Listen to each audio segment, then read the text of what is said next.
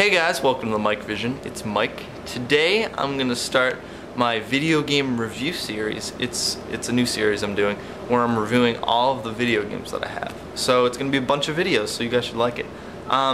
Today we're gonna start off with ATV Offroad Fury for the PlayStation 2. This game came out in February of 2001.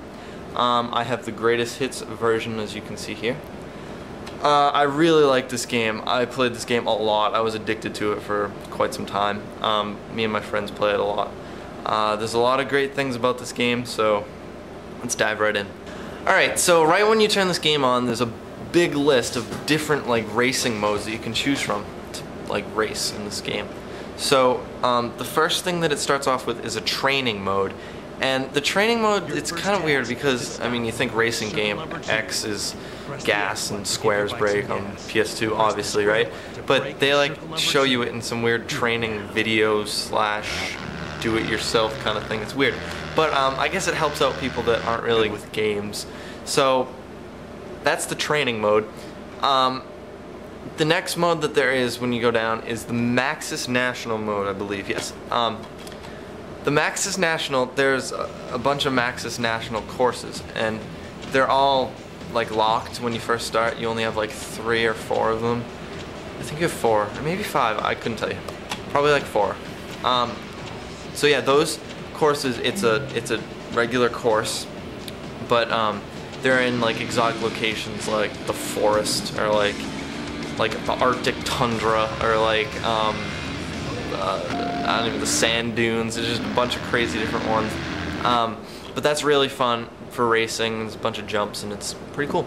And the Maxis National courses, those are the ones that you use in Pro Career mode, and you unlock different Maxis National courses. So you just keep racing up until you are #1, I guess you would call it. I don't know, you don't really get anything for it.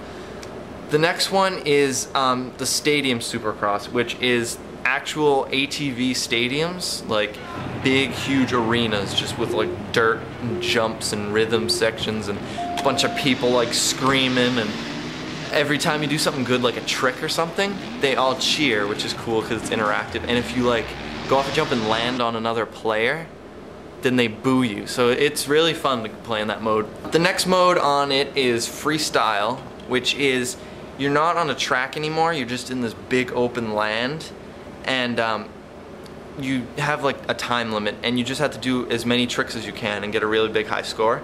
So yeah, that's the point of it. And but I had a lot of fun with this mode because I turned the time limit to unlimited, and then I would just explore the area, because the areas were crazy that they would give you. It'd be a crater park, and a big railroad station, and an air force.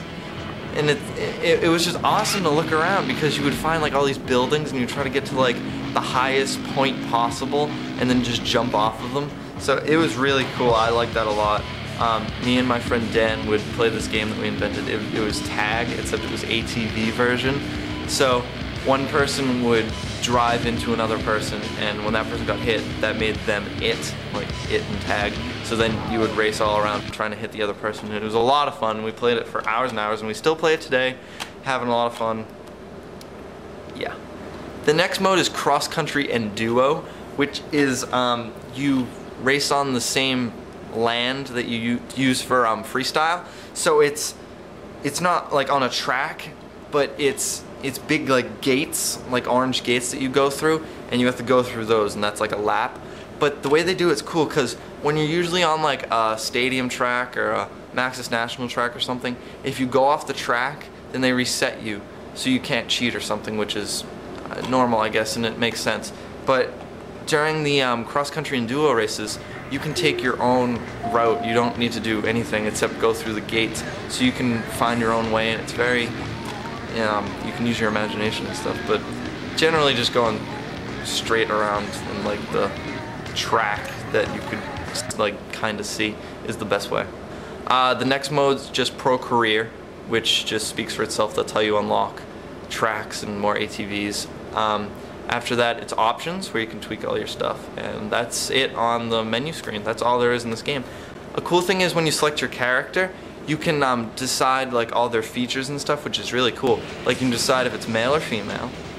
You can pick what kind of gear they have. I don't know what it's called, what ATV people wear when they race, like the shirt and the pants. If it has a specific name, you can just comment below what it is and thank you, I guess. But yeah, just all that stuff. You pick what kind of gear you want. They have all these different brands that I guess are big ATV, like in real life, good brands. So they have all those, and you have your specific colors that you can choose from, and then you can choose your ATV. And they have a bunch of companies like Honda. It says Honda on the back there. I don't know if you guys can see it. Yeah, so that's really cool. So overall, I really love this game. I still play it today with my friends because we're so addicted to it. But if you can find this game at like a store for like a couple bucks, maybe like $5, I would buy it because it's just so much fun to play with friends, and by yourself even it's fun just to explore and do the pro career. That's all fun stuff. And it has great music in this game. Bands like Alice in Chains and Soundgarden, if you're fans of those, that's the music in this game. Even if you're not fans of those, it's great racing music, and this game's just really awesome. So I highly recommend this, that you guys pick this one up. So yeah, that's my review on ATV Offroad for the PlayStation 2. This is Mike Vision. I'm Mike, and I'll see you guys next time I make a video. See ya.